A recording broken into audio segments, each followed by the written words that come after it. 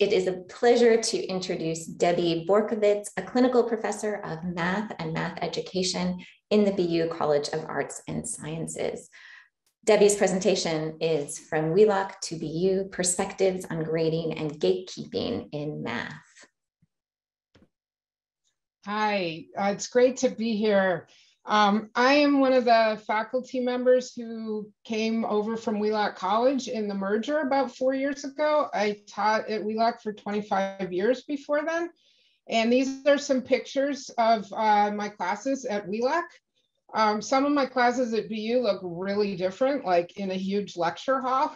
But Wheelock came out of the kindergarten movement. And there was a long history of active learning there, and also a history of alternative assessment. So that's what I used most of my time at Wheelock. Next slide, please. So in coming to BU, I was very definitely going to continue using alternative assessments. And I feel like being in these radically different contexts has really sharpened my thinking. So like Marie, I'm going to kind of give a more big picture overview of some things. 5 lenses that I look at assessment systems with. So the first one, and you can click it. Yeah, oh, very good, thank you. The first one is motivation. So, you know, BU students, wow, BU students really care about their grades.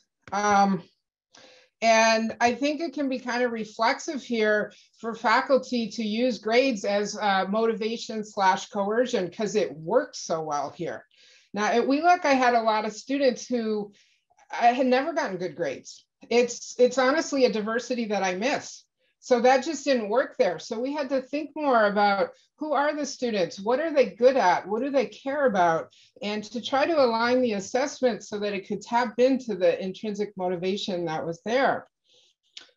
Second lens is about measurement. And this was really helpful to me to sort out.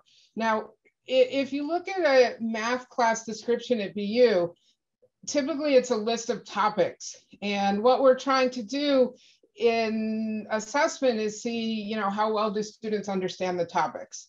And there are a lot of reasons why the traditional couple of midterms and a final isn't a valid measure. It can be measuring, as Marie said, privilege, speed, test anxiety, memorization. It can measure a whole lot of other things.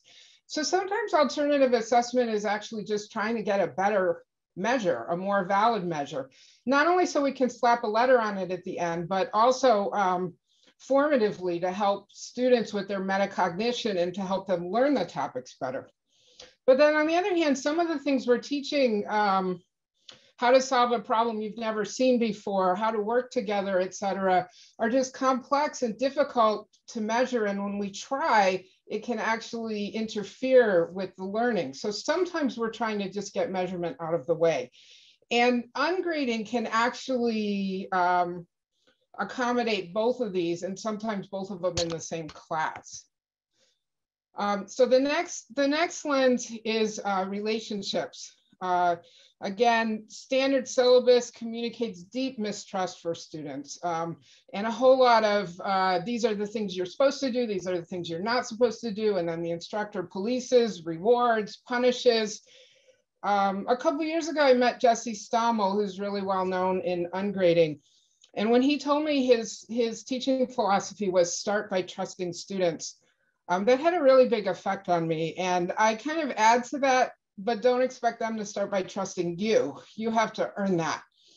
And so one of the things I really think about in setting up an assessment system is how can I build trust? And, you know, I have more power in the relationship, so it's on me to make the first move.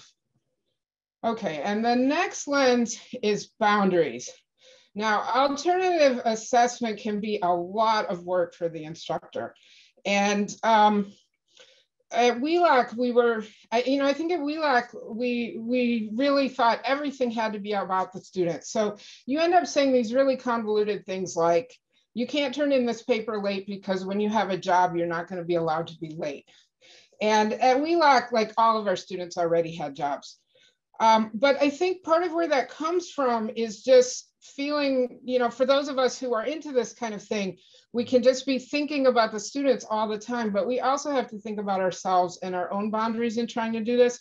So this semester, I've been telling my students, you know, you should learn how to meet deadlines, but I'm not here to teach you that. When I set this boundary, it's so you don't destroy my life. And I think that's a little bit more honest. Okay, and then the last one is just goals. Like, what are we doing here? Are we really trying to teach all of the students? And you know, we are at a school that is very explicitly trying to rise in the rankings. And barring a humongous tie, if we rise in the rankings, somebody else falls. And I think there's this zero-sum mentality that can be across all of the classes, and it's really inappropriate in introductory classes, especially.